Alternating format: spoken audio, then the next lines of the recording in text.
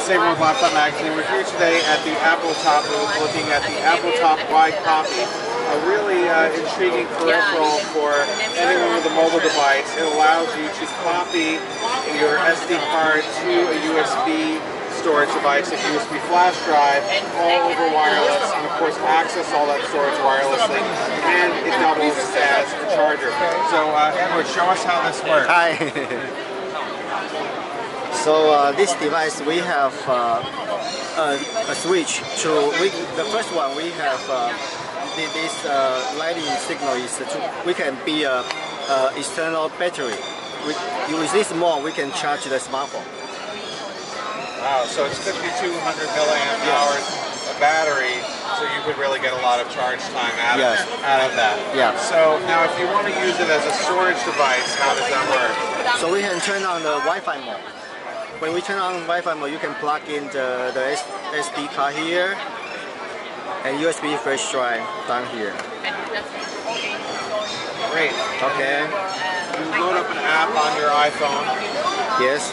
And you can also do this on an iPad or on Android. Yes. First of all, we have to connect the Wi-Fi signal.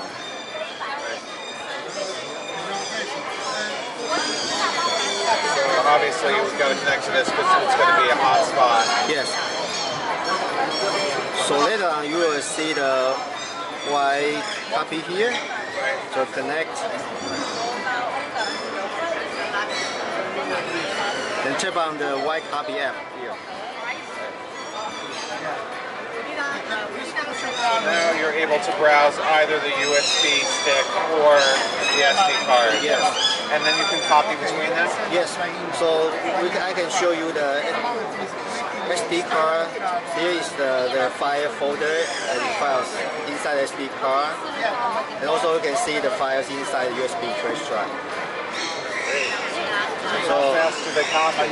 It's around 10 megabytes per second. So let me do the copy from SD to USB.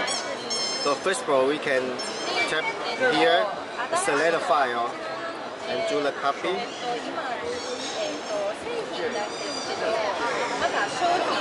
then we select the destination folder. Yeah, yes. And then Finish. And then you see that's really fast.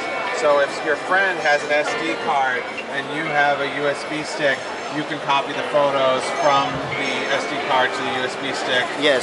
Wirelessly using the Apotop Wi-Copy. Yes. Here.